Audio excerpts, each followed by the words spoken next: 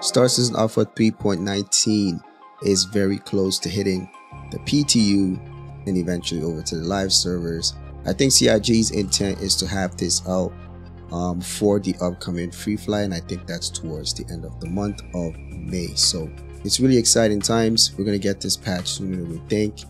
Hopefully it is much more smoother than 3.18 itself. But what I want to do in this video is I want to talk about why I'm excited for Star Citizen Alpha 3.19. Before we get into the video, I'd like the new people to know that we're doing a giveaway for the Great Cat STD for the month of April. All you got to do to participate is to subscribe and leave a comment in any video between the month of April. Alright, so the very first reason why I'm really excited for Star Citizen Alpha 3.19 is the mining update. What they've spoken about based on what we found in the leaks when it comes to the patch notes, to hear the fact that they're talking about rebalancing the mining equipment itself, right? So when it comes to the mining heads, like subcomponents, the laser powers for different sizes, I think it was much needed, and it seems like for the past few patches, mining hasn't been really a thing for most people. So I think they were just holding out until this release to actually finally drop it in one big patch, and they haven't disappointed, man. This is a big patch, it's a big update when it comes to the economy side of things and content. So one of the things that really excites me is the fact that the laser sizes, whether it's size 1 and 2, right now in the current build, they have the same amount of power output, which I think is incorrect. It shouldn't be. Like, a size 2 should have significantly more power than a size 1. So the fact that they're going to make that a thing in 3.19 is really good. This way the mole can go on and take on the bigger rocks, while the prospectors are limited based on power output to the smaller rocks. You know, it encourages multi-crew gameplay for sure for the mole, and that's really good. What they mentioned in the patch notes, from what I remember, is that the mole itself will be able to easily sustain stability on rocks when it's trying to fracture rocks, because if it have multiple mine heads on the same rock, it helps out the mole in terms of instability itself to help fracture some of the more difficult rocks. But if you're running 2 prospectors on, or multiple prospectors on a rock, it's going to be a debuff in terms of instability. So they're really trying to encourage the multi-crew gameplay, which I am all for that. And right now I think the mole has been left out in the dark when it comes to mining. So I think this is a patch for the mole. So it's really exciting stuff. You know, when it comes to ore distribution, they did mention that they're going to redistribute the ore in a more systematic way. Reason why I'm saying this is there's going to be rarity levels when it comes to ore, right? There's going to be standard ores that you'll find everywhere, but there's going to be certain ores that will be more rare.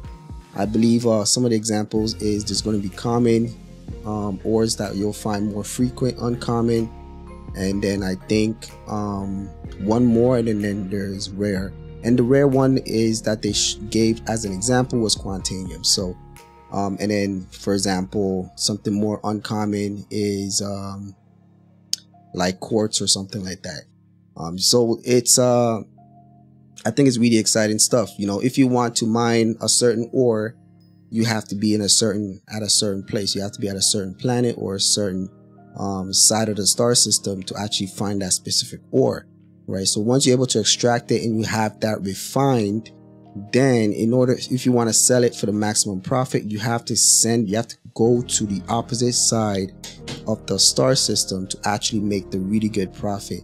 And what they're doing with this is they're essentially going to level it in terms of how much money you can make from the other ores. They're trying to level the playing field. This way you can go out and mine other ores and make good money, as opposed to always going after quantanium. So that's really exciting for me. I think that's huge. And another thing, when it comes to the types of ores that are there, there's going to be some certain subcomponents and mining heads that are really great for a certain type of ore. So you got to make sure you have a specific build for on your prospector or mole for that specific ore that you're going to get. So it's going to be really good to have to come with different components, different subcomponents on your ship with you. This way you can swap out as you need it. It's especially with the fact that they're going to be able to detach attachment and hard points on the fly. You know, that's really good. So really exciting stuff. When it comes to FPS mining, they want to encourage players into going into the new caves and exploring more. So they introduced Janelite, which is going to be very rare but very lucrative as well. So that's going to be some exciting stuff. It encourages players to go out and explore. I like exploration, so I don't mind going out into caves and actually finding these rocks. I'll be very interested in doing that in 3.19.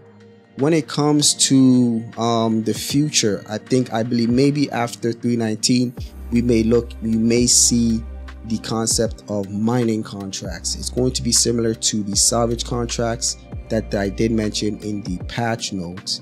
And with salvage contracts is you pay for the rights to go to a certain area to salvage, right? So, and I think they're going to do the same thing with mining contracts. And what this incites is the way EVE Online kind of works, right? There's going to be certain areas where a certain type of ore is going to be at, and it's going to be open for people to go, and you're going to have to go there and compete for it, you know. So depending on the type of contracts you get, some contracts will allow exclusivity when it comes to who can actually jump to that area, and there's going to be certain ones that's going to be open for the whole server. So there's going to be people out there competing for it when it comes to combat and mining itself. So that's going to be some exciting stuff.